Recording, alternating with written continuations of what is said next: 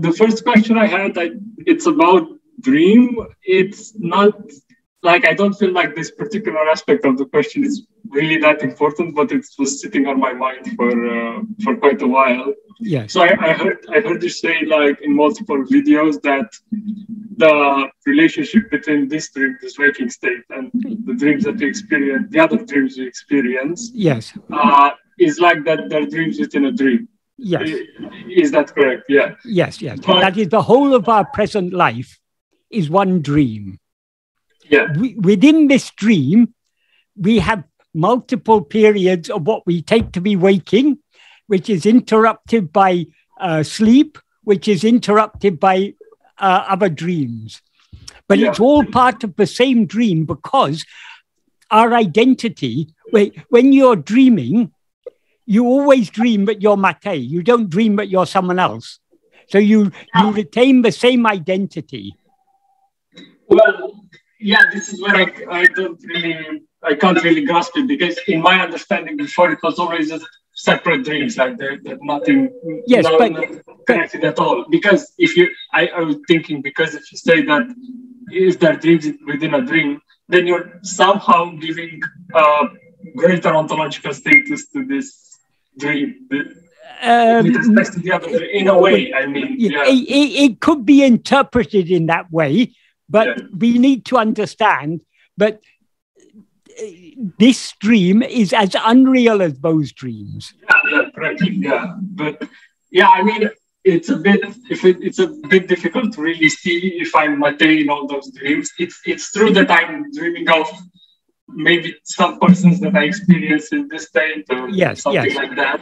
But I can't really remember if I experience myself actually as having this name and having this identity and all that. I think more or less we do, because for example, in dream, we have memories.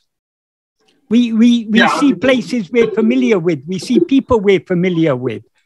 So we are basically, though the dream body is obviously different to this body, the identity, the person we take ourselves to be is still the same person, with the same, we will have memories of our childhood. That's why when we're dreaming, it just seems to be, but we seem to be awake, and people say, no, but dream is so short. But this waking state is long. But what makes this waking state seem long is because we've got memories going back 10 years, 20 years, 30 years, 40 years, back to our childhood. But those same memories are there in dream. Yeah, correct. Yeah, I mean, this is clear to me that we cannot really say that there is any substantial difference. That is clear. But yeah, I was just not very clear on this point. Exactly, because in my understanding, they're all just separate dreams, like nothing, anything to do with each other. But again, I don't think this is extremely important, like this particular point. And just moving on from this to like more general questions about dream. How does the teaching that the world is a dream actually help us in our practice of self-inquiry and our of self-investigation and our constant fight with this Vishaya vasanas? Because sometimes when I feel overwhelmed about the situation or something, remembering that this is just a dream is comforting, is helpful to detach myself. But sometimes it isn't. Like when the situation is much more stressful, I can remember, but it doesn't really make that much of a difference because I'm so that is true. But as a general rule, if we are willing to accept that this is just a dream, that will help us to detach our mind from this world. If we take this to be real, it's far more difficult to give up our attachment to it. Because if this world is real, then this person, Michael, is also real. Because this person, Michael, is also part of this world, or this person, Matei. So the person, if the world is real, then the person we take ourselves to be also becomes real.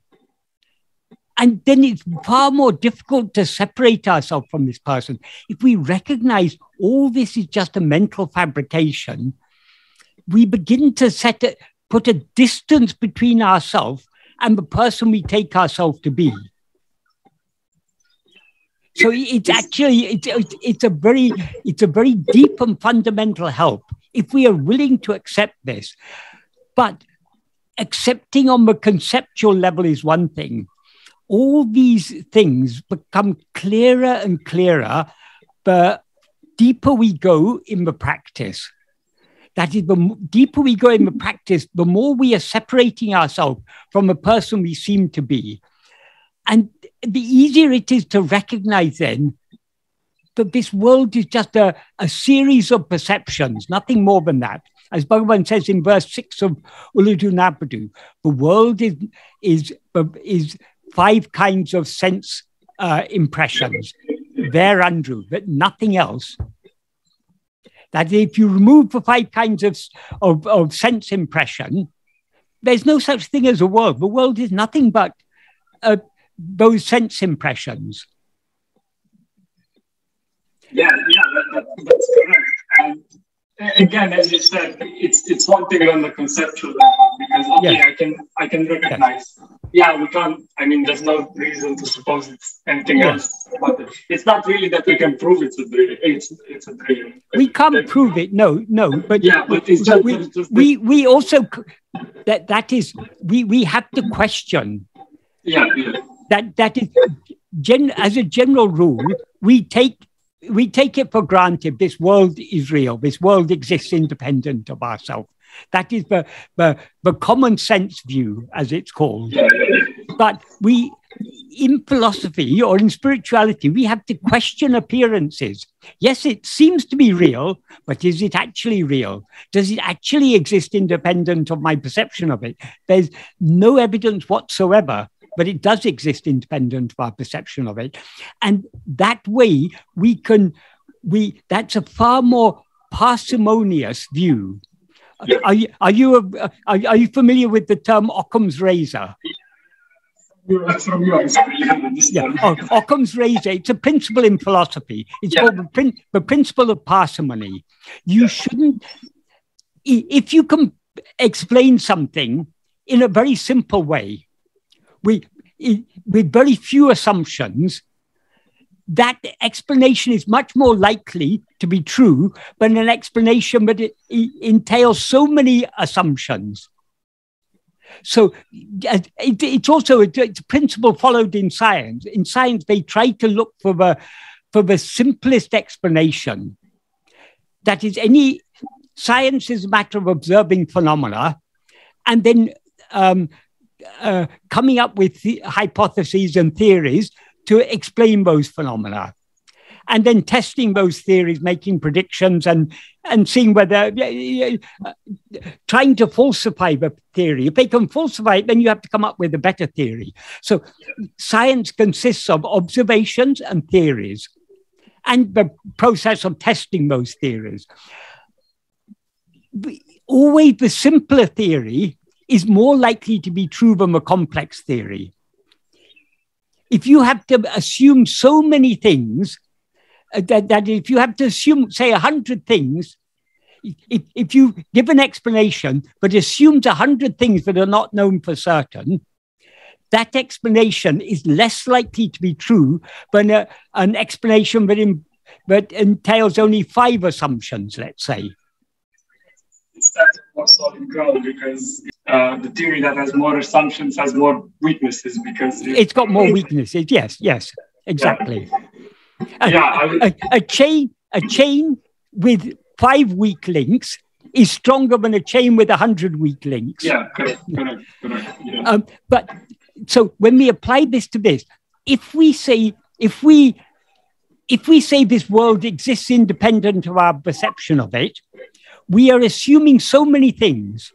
We're assuming there's a physical world out there, and then all these laws of physics, everything. So many things have to be assumed to say that this exists independent of our perception of it. So your ontological landscape, as they would say in philosophy, becomes far more complex.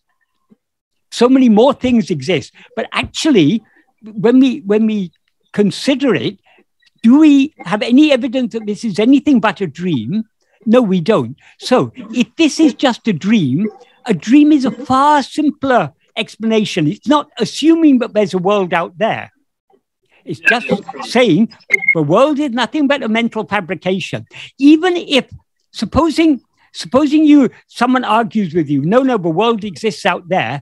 Even if the world does exist out there, our perception of the world entails a mental fabrication, because all that's coming into the light is coming into the eyes. For just take one of the five senses. Light is coming into the eyes.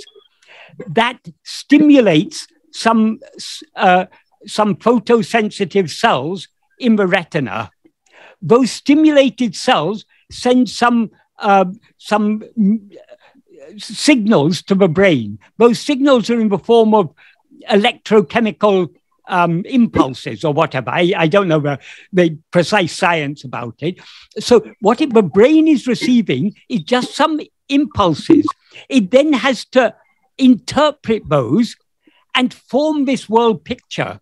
So what we are seeing of the world is even from the even if you accept that the world exists out there, what you're seeing is not the world out there. You're just seeing your mental impression of it. So it's the mind that builds the picture of the world. So we know from dream, the mind can build a picture of the world without any external stimulus. So why should we assume there's an external, it's something external that has to cause this? So it's a far, far simpler view of the world. So philosophically, it's a much more sound view. Although the majority of philosophers will disagree because they're very uncomfortable with the idea that this world is nothing but a fabrication of their own mind. Because then you run into problems like they say, oh, but then if that is so, whose mind? You have to say, well, the person who is seeing the world. But so many people are seeing the world. In whose view are so many people seeing the world? And then they come across what the big demon that they all try to avoid is solipsism. If this is all a dream, then you come back to just to one. In a dream, there's only one dreamer, and that they don't but ultimately we all believe what we want to believe. If you don't want to believe, if you feel threatened by the idea that this world is just a dream, you will find any excuse you can to justify belief in something else. But actually, if we're on the spiritual path, our aim is to give up our attachment to the world. So what does it matter? Let it be real or unreal. What is it to us? We are indifferent to it. So for the worldly philosophers, they're not able to give up they're unwilling to give up their attachment to the world. So they're not willing to accept this. But logically, this is a view that is far more likely to be true than the opposite view that the world exists out there. But your question is, how is this beneficial from a spiritual point of view? One reason is it helps us to detach our mind from the world. Another reason is, if you see Bhagavan's works, if you see, for example, Nana, the first paragraph is introductory. That is about happiness. Bhagavan, that actually wasn't part of the questions and answers. The questions that Sri Prakash Pillai asked and the answers Bhagavan gave. When Bhagavan wrote it as an essay, he wrote that first paragraph afresh as an introduction to the theme. The second paragraph, most of it is not what Bhagavan said, but what Shiva Prakash Pillai added for his own clarification. Actually, in that second paragraph, the question that Bhagavan was asked, first question Shiva Prakash Pillai asked was, Swami, who am I? To which Bhagavan replied, Arivenan, awareness alone is I. Then Shiv Prakasham Pillai asked, what is the nature of that awareness? And Bhagavan replied, Satchidananda. So the only words of Bhagavan in that first paragraph, but the only words in the second paragraph of the Bhagavan are awareness alone is I and Satchidananda. So the main part of the text begins from third paragraph. Third, fourth, and fifth paragraph, Bhagavan is talking more or less directly about the world. He's talking about the mind and the world. If you take Guru Vachika Kavai, the first 100 verses or so are about the world. If you take Uludu Napadu, Bhagavan first starts talking about the world. In fact, he begins the first verse of the main text, because we see the world. And then he goes on talking about, there's a reason for this. That reason is made clear in Uludu Napadu. Because as Bhagavan says in the fourth verse of Uludu Napadu, if oneself is a form, the world and God will be likewise. If oneself is not a form, who can see their forms and how? Can what is seen be of a different nature otherwise than what sees it? So the world we see it is the nature of ego to see itself as a body and consequently to see a world. So the world and the body are ultimately nothing but ego. That's why he says in verse 26 of Uludu Napadu, if ego comes into existence, everything comes into existence. If ego doesn't exist, everything doesn't exist. Everything here means all phenomena, all objects. Why? Because all objects, all phenomena exist only in the view of ego. In the absence of ego, there are no such things. And then he says, Ahandeye Yabamam, ego itself is everything. So ego is the seed. It is in a dream, the dreamer is seeing itself as the dream world. And it is seeing itself as a person in that dream world. But that dream world is nothing but the dreamer itself. So all that we are seeing is nothing but ego. And it is the very nature of ego always to see things other than itself. So actually, when Bhagavan is talking about the world, he's not talking about something other than ourselves. He's talking about the world to point out what seems to be something other than ourselves is intimately connected with our awareness of ourselves. If we were aware of ourselves as we actually are, which is just pure awareness is not limited in any way. It's infinite. So and pure awareness is not a form. So we would not be aware of any forms. We would not be aware of any finitude, anything finite, anything limited. It's because we've limited ourselves as this form, but we are consequently aware of all these other forms. So what Bhagavan teaches us about the nature of the world is intimately connected with this investigation of who am I? Because the I that is aware of the world is the same I that is aware of itself as I am this body. That is ego. When you remove that ego, the body and world are removed along with it because they have no independent existence. So it's all actually very intimately connected. And ultimately, as far as the practice of this path is concerned, as Bhagavan said, this is the easiest of all paths, the easiest means. What can be easier than attending to ourselves? Attending to anything other than ourselves entails a movement of our mind, our attention away from ourselves towards something else. Whereas attending to ourselves is just allowing our awareness to rest in itself. There's no movement there. There's no action there. So this is the easiest of all paths.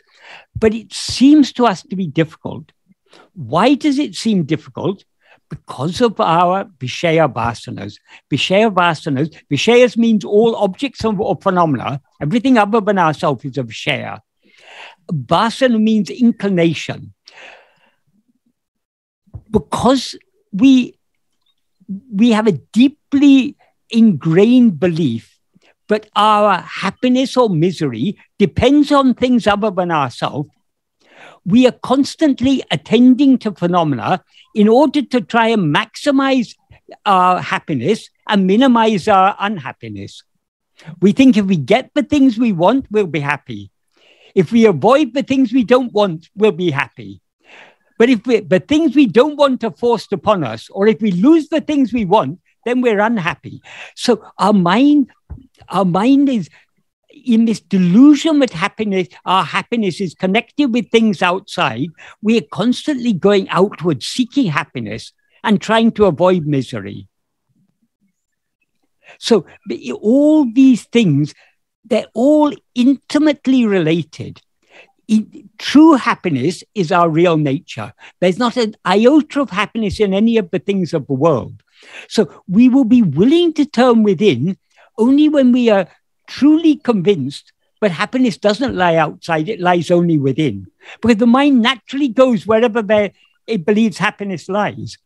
So this is why this path seems difficult, because of our deeply rooted belief that our happiness depends on things outside.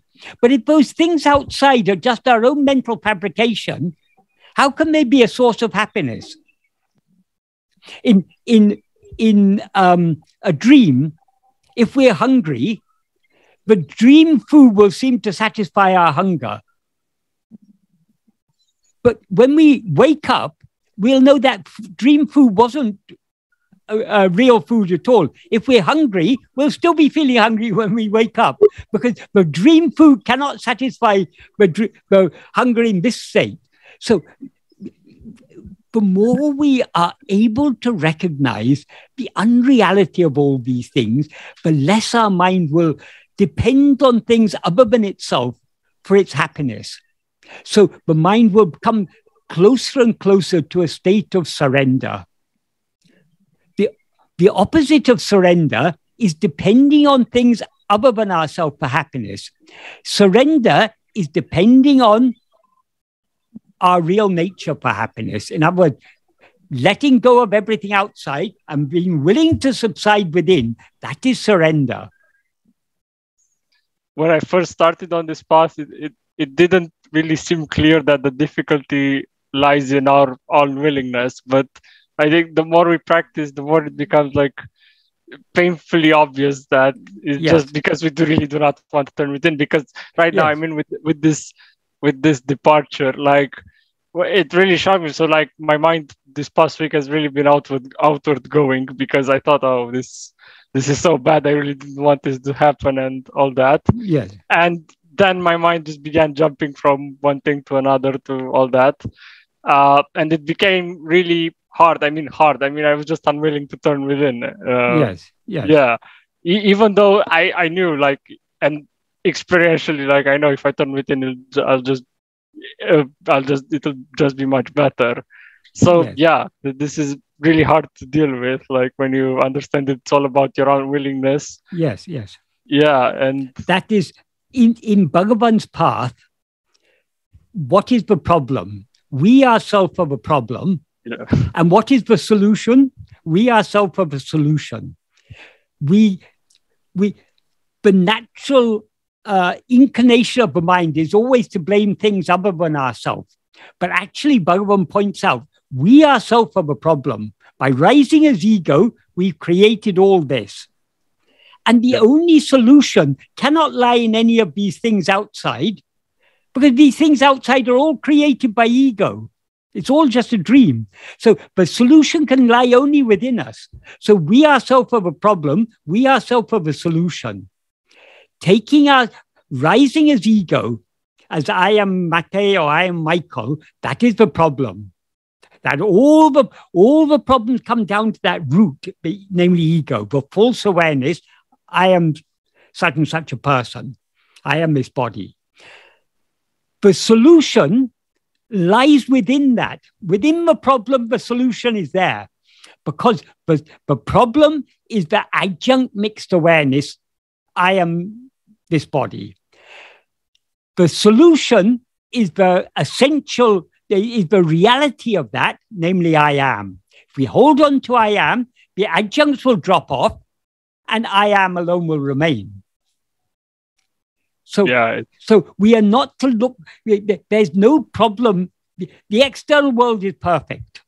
Sometimes it is said, but the problem with the world, it is not a drishti dosha. Sorry, it's not a shrishti dosha. It's not a defect in creation.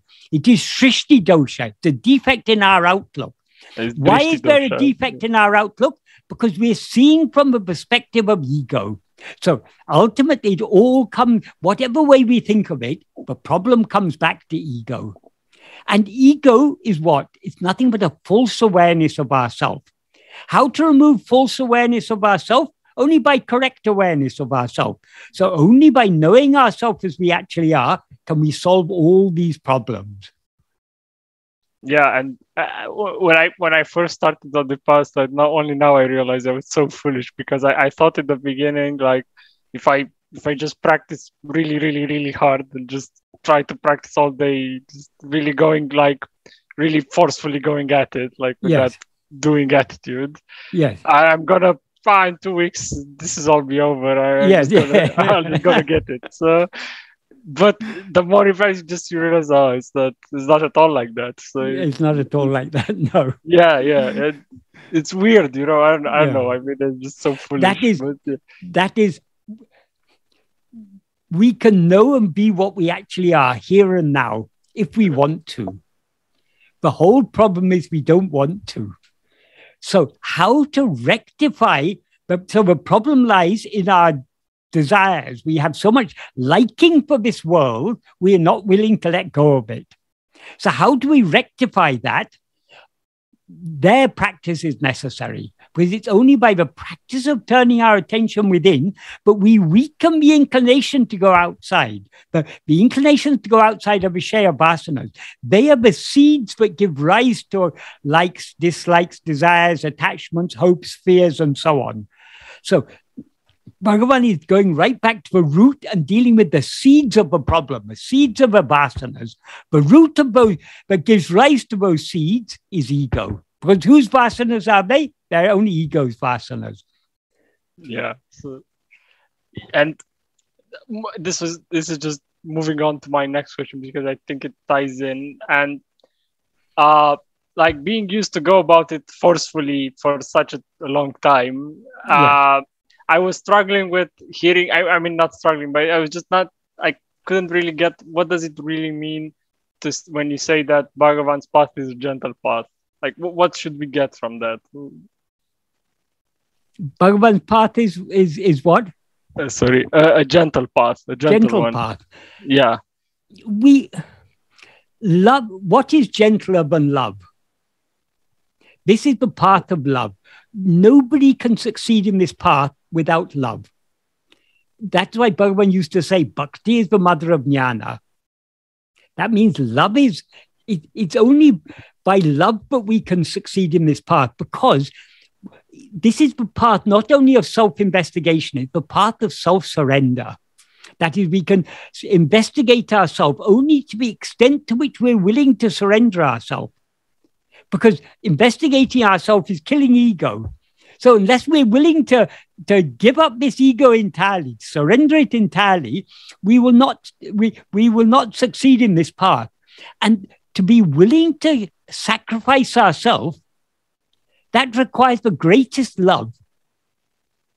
So there is no substitute for love. And that love will grow to the extent to which we put this into practice. So since we can succeed only by love, and since love is always gentle, love can be firm. Sometimes those who love us have to be firm with us. We have to be firm with ourselves. We have to check the natural inclination of the mind to go outwards. So we have to be firm, but we have to be gentle also. It's a firm, gentle hand is what is required. Yeah, I'm just struggling to understand what is the middle ground between like being forceful and on the one hand, or being dragged out Bhagavan explained this with an analogy. Okay. If you have a cow but has run away from its shed and is grazing on neighbor's field, how are you to get the cow to come back? If you take a stick and start running after the cow, hoping to chase it back into the shed, wherever you run, the cow is going to run away from you. So you're going to have a very difficult task trying to chase it back into its shed, because it will, once you start chasing it, the cow is then setting the direction. You're not setting the direction. You want the cow to go to the shed. The cow wants to go anywhere except the shed. He just wants to find nice. So the only effective way to bring the cow back to his shed is to show some nice green grass. Greener than the grass the cow can find anywhere else. Then it will follow you. And slowly it will come back to its shed. And once you show the grass in the shed, it will enter the shed. That's the end of the story. You close the shed and no more problem. Bhagavan said, all other paths, especially the path of yoga, are like running after the cow with a stick. Wherever you chase it, it's going to run somewhere other than the shed. So the only effective way is to draw it back into the shed. So how do we draw it back into the shed? The shed here means our own heart. So we need to slowly entice the mind back into the heart. We can do this only by slowly practicing this, trying to turn our attention to ourselves. The more we turn our attention to ourselves, the more we taste how pleasant it is just to be self-attentive. Because when we're self-attentive, we're free of other thoughts. How pleasant that is. Until we allow ourselves to be swayed by our vasanas and to go outward. So slowly, we are cultivating the taste for just being as we actually are. Yeah, I mean... So this can be done only... It cannot be done by force. It can be done only by grace. By grace means that whatever love we have is a reflection of the infinite love that Bhagavan has for us as himself, because Bhagavan is our own real nature. Our own real nature is infinite love. So Bhagavan doesn't see us as other than himself. So he loves us as himself. That love that he has for us is what has kindled in our heart or given rise in our heart to the little love that we have to follow this path. This love, it's only, this love is the driving force, because the nature of ego is always to be going outwards. So ego by its own willpower, it's difficult to put it in words, but by its own desire, it cannot get it. It's only by love, by melting with love, by willing to be willing. Because what's the difference between desire and love? Desire is always trying to acquire. I want this, I want that. We're trying to get things for ourselves. Whereas love is not about what we can get, but what we can give. If you truly love someone, you're not thinking about what you can get from that person, what you can do for that person, what you can give to that person, how you can make that person happy. So love is about giving. Desire is about taking or acquiring.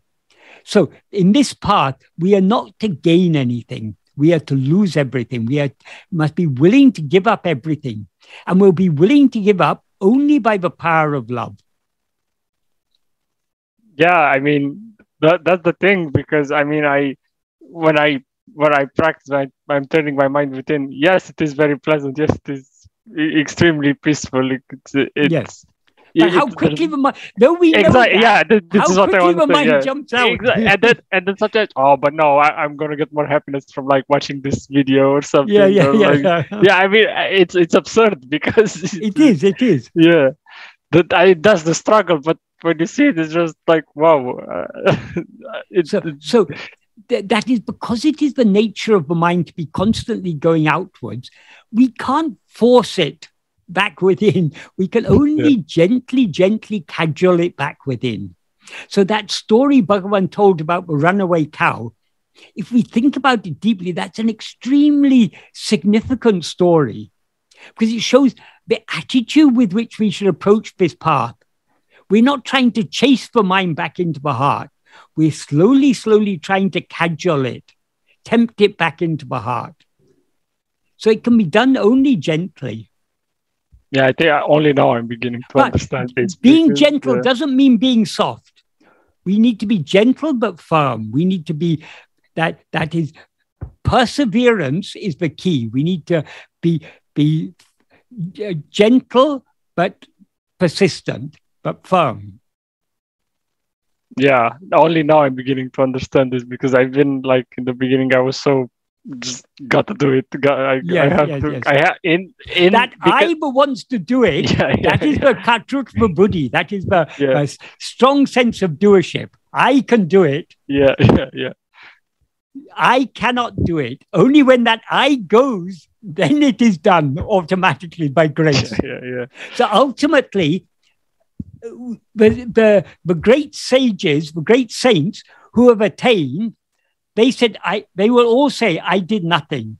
Grace came and swallowed me. Because ultimately, it is not we who are doing this, it is grace. But grace isn't something coming from outside, falling from heaven or something. Grace works from within. So whatever effort we make to turn within, that is the working of grace in our heart that is turning us within. So, and now I have like not really struggling, but another thing has come up. It's this fear that I'm going to fall off this path somehow, like that my mind will be dragged so much by external things. I'll totally forget about this, about Bhagavan. And, like, it's just been like a dream and it's just gonna end. Because I'm just with this departure again, because I have so many things on my mind, because my mind started to just be so much outward going. And like, I don't know if it really is so, but I feel like I'm spending less time being self-attentive. It just this fear has come up, like that Yes. Well, the seeming, our seeming life in this world, this external life we have, seems to be making so much demands on us. So, yes, our mind is constantly getting distracted by other things, and the mind is going outwards. But once we have got a taste for this path, we cannot really leave. Even if we seem to leave for a while, we will keep on coming back to this, because there's nothing in this world that will satisfy us. Yeah, I'm counting on that. So inevitably, we really cannot leave this path. Yeah, but we can struggle a bit more than we should. Yes. It's a struggle. This path is a struggle because this is, as Bhagavan said, the spiritual path is a battle going on in our own heart, in our own will, between our outward going vasanas, the Vishaya vasanas, and the Sat vasana, the liking to go within and just be as we actually are. So this is the battle that's going on in the heart of every true spiritual aspirant. This is the battle that is expressed in songs like Arunachaksharam. In so many of the verses, you can see what Bhagavan is writing about is this battle between the outward going inclinations of the mind and the love to turn within and surrender ourselves completely.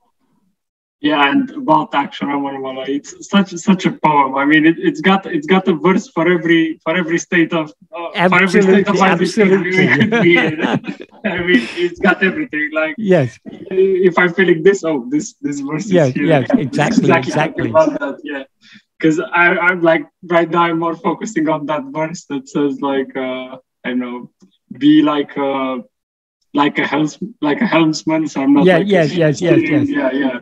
Or be like a support because I'm a tender. Yes. One. Yeah, I mean, just in every state of mind. Yes, there's something there. Yeah, such a wonderful work, though. Because I mean, it grows on you. That's the thing. It does. Yeah, I mean, Bhagavan in Aksharam, Bhagavan has written the life story of every true spiritual aspirant. Yeah. So anyone who is inclined to follow the spiritual path will see themselves in our Aksharam. Yeah, I mean, the other 4 hymns also. Yes. Yeah, this one in particular. Yes. At first, the one I liked most was Anacha Navamanimalai. That's the one I got. I was mostly got onto at the beginning. Yes. But I mean, it's not like I want to compare them, but actually, yeah. I don't know. I think this one was the third, which was Aksharamana is the third in order of composition. I think Patikam and Ashtakam were the first. Yeah, Patikam, Ashtakam, and Aksharam were all composed at about the same time. Exactly which order they were composed in, I'm not sure. Oh, okay, yeah. Yeah, no. And Navamanimalai, that was, some of those may have been earlier, some may have been later. Nobody knows exactly when all of them were composed. Yeah. Also just this. Also, Sadhom's songs have been growing on me. There's some really nice songs there. I mean, yes. Varamondru Ramanation Tandan, that's one which I don't know. I mean, ever since I've discovered that song, yes. It's a really nice song, yeah. And I mean, there's many more others. Yes. But it's a shame that there's only a couple of songs that have been translated. And, yeah, because I mean, there are other songs which I like the way they're chanted, but I have no idea what they're saying. Yeah, they just like them as they are. Yeah. So yeah. So another thing I wanted to talk about was the need for viveka in this path, because again, as I'm following this path, I tend to see in some of the verses of Bhagavan more more meaning. Yes. But just it's difficult to say because it's not like there's more.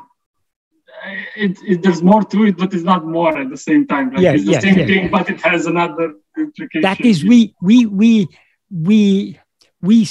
as we go deeper in this path, we see more and more depth of meaning and implication in Bhagavan's words. So the things that meant something to us in the past, it now means something so much deeper, it's so much clearer.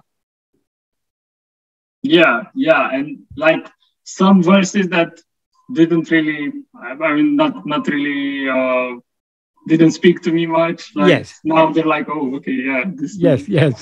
Yeah, and yeah, I don't know. It's and also one of my favorite works of Bhagavan is actually Ekatma Panchakam, which is I feel like it's a really nice, sweet work.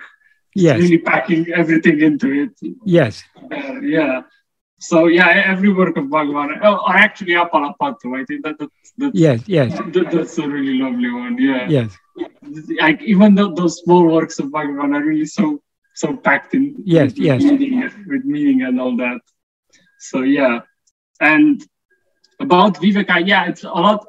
I believe it's also important because. In the spiritual path, in Bhagavan's path in particular, but I guess it's everywhere is the same. There are a lot of interpretations, and there's a lot of, I don't want to say conflicting, but kind of conflicting views. Yeah, but it's inevitable because everyone sees the teaching through their own eyes. So our own mind, inevitably, we cannot read without interpreting. Yeah. And we interpret according to our own understanding.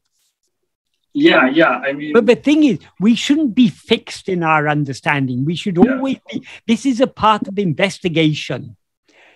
So we're not going to learn more information, but we want to get greater and greater clarity. And as the clarity deepens, the meaning, more and more meaning comes out of it.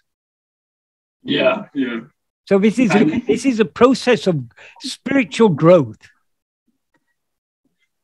Yeah, and at the same time, like I was, I don't want to say frustrated, but it's not really that important to me right now. But in the past, I was like, why did these people just interpret it in this way? Like, I don't know, like Sardarshana or something like that. Like, I just getting, why did they do this, you know, things like that. But, we shouldn't be too concerned about others' interpretation. What we understand is what is useful for us. So we need to be sincere. We need to, firstly, we need to read Bhagavan very carefully. That is the Sravana. We need to think about it very deeply. That is Manana. We need to try to understand the connection between why he said like this in Akshram, like this in Uludunapur, like this in Nana. What are the connections? Seeing all the connections is that's all part of the process of Manana. But most important of all is the Nididhyasana, the actual practice. Because it's only from the practice that the real clarity will come. Because the source of clarity lies in our own heart. We ourselves are the source of clarity. Yeah. It's because I mean, no matter how much you study, like if you do not practice past a certain point, like your understanding will not get any deeper. Actually, it will just become more complicated in a way. Not at all clearer. Yeah. Also, I read this book. I don't know about the translation of these books, but there are some passages in it which I find interesting. It's Muruganar's disciplines that are essential in the spiritual aspect. The spiritual aspect. Yeah, I know about that. Like, I don't know. I mean, I love Muruganar. I really love it. But in this particular work, he comes across as like very severe. And there are some passages like something like for sadhus to be seen at the cinema or something is the kind of shameful sight that most people would despise or something. And I was just wondering, where is this coming from? I mean, not that this severe tone, but what is he talking about really? What is the meaning of this particular verse? There are some very nice things in that work. I suspect a lot of that was maybe early notes that he made when he was first coming to the path. That's what I rather guess, but I don't know.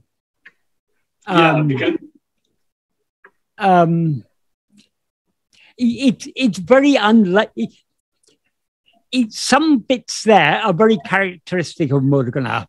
Some seem to be out of character of the Muruganar we come to know. It's an interesting work, but I think we, like everything, we have to take what we think is useful for us. As a general rule, Bhagavan didn't give do's and don'ts.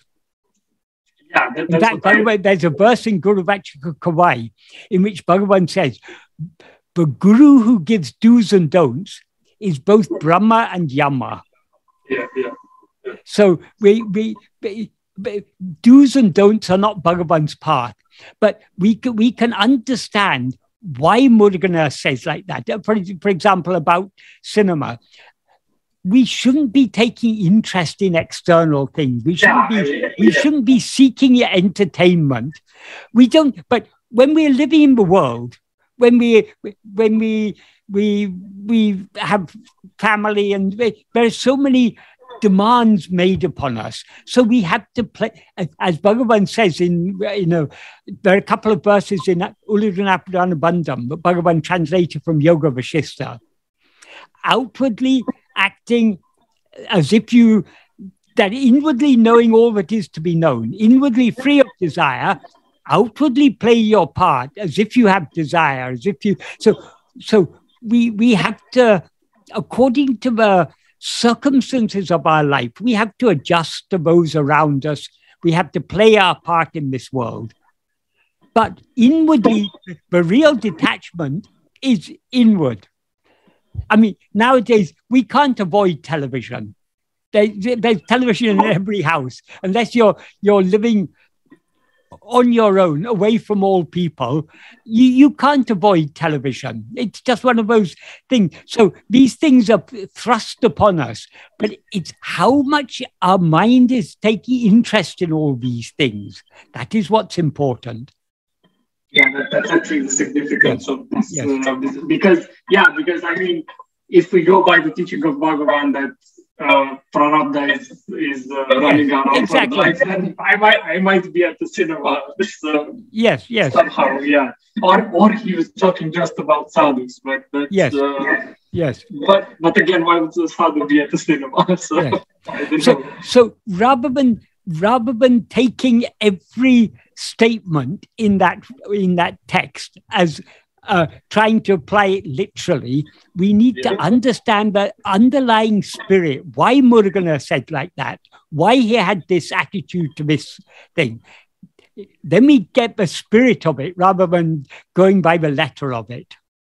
Yeah. There's the thing. And I was wondering if we can take, knowing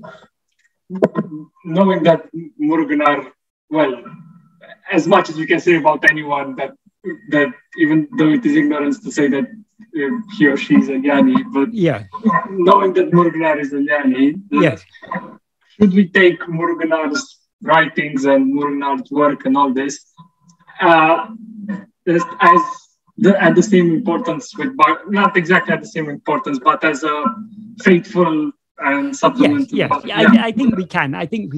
That is,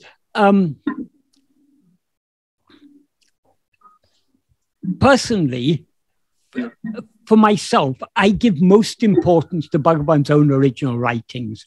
There are various reasons. My knowledge of Tamil is fairly limited.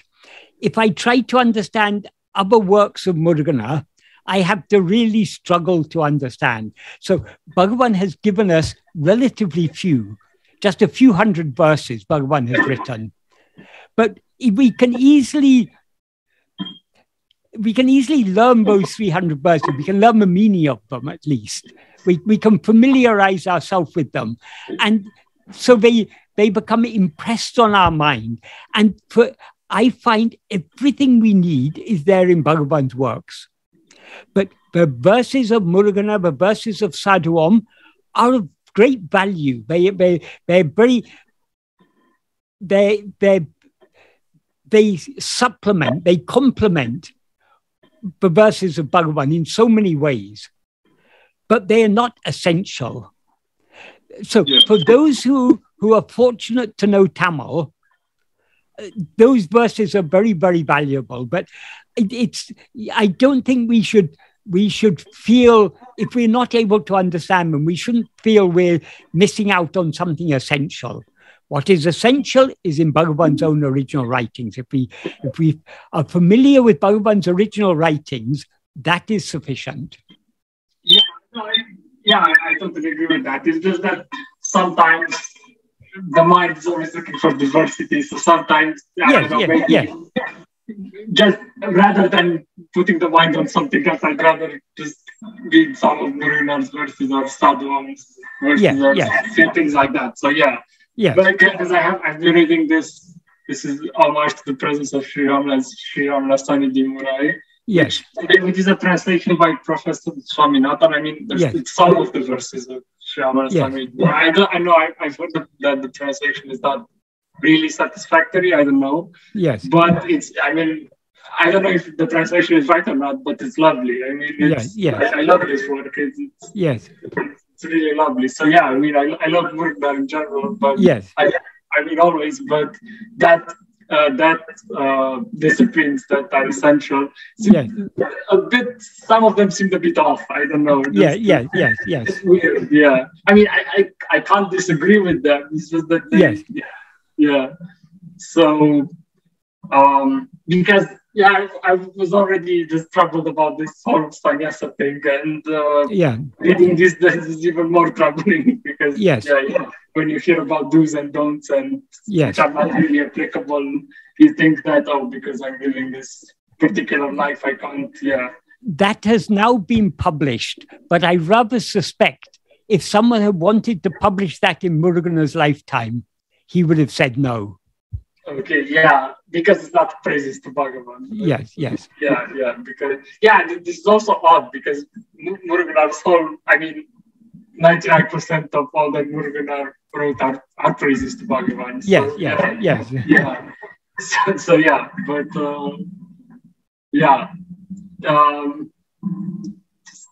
wanted to say something I completely forgot. Yeah, and it's before, when I first started reading Bhagavan's teachings, I was also reading all this whole other auxiliary things like Viveka Chudamani or Ashtavakra Gita and things like that. I can't remember all this.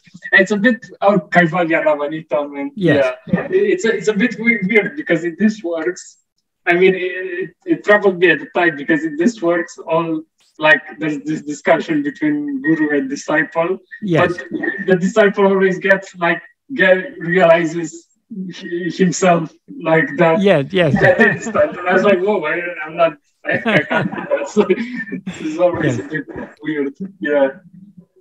I was getting this preconception that it's that. And for some mature disciples, I guess it is. But that's not my case.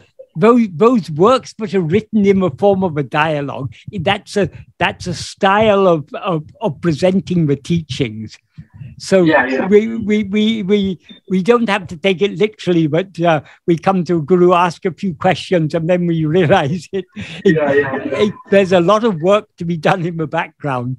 So that format of presenting the teachings is not to be, we take the teachings, not the format. Exactly. But even those teachings, I was reading, I think the last thing I read was Drisha Viveka or something like that. Oh, it's so complicated. All of this, I just can't get around them. Even Matei Michael, which I like, it's one that I like the most. It's so complicated. A lot of old philosophy is Bhagavan has made it so simple for us. He's cut out all the unnecessary, and he's gone right to the heart of what is Advaita all about. The most important thing, it's about practice. So Bhagavan has highlighted what is the practical implication of all of the Advaitic teachings. And for practice, which are the essential teachings?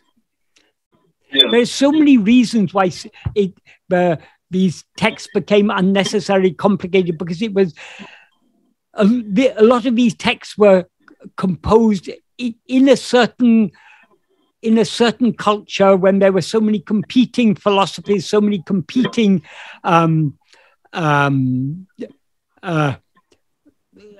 forms of spiritual practice. So, because a lot of these were not addressed to the simple, direct spiritual aspirant. They were addressed to people on other paths to try and slowly bring them to this path. But whereas Bhagavan is not there to defeat any other philosophy or to argue against any other philosophy or to convert anyone who doesn't want to be converted. For those who want the truth, for those who want to know who am I, Bhagavan shows the direct way. That's pretty much all there is to it. Yes. So we in a way we're better off not reading all those old texts. It's interesting to read them, but there's a lot there that is not helpful to us at all. Yeah, I actually like from the works that Bhagavan translated, I think the most beautiful is Bhagavad Gita Saram, because that's like really short and sweet. It's not complicated at all. And even though it has some really deep verses, like that one, which is also in Madhukya Karika, I think, about the unreal, never having being. And yes. Yeah, that one.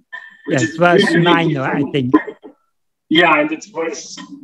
No, I can't remember the chapter from Bhagavad Gita. There's a lot of very beautiful verses in that Bhagavad Gita. But again, it's the same thing actually. Yes. More of the same, but it's nice to like keep reading this when the mind goes outwards, and because if it's said in a different way, like the mind enjoys the diversity, and that's it. Yes. Yeah. Thank you so much, Dan. Okay, right. It's a pleasure. Have a nice day. Right. Namo Ramana. Namo Ramana.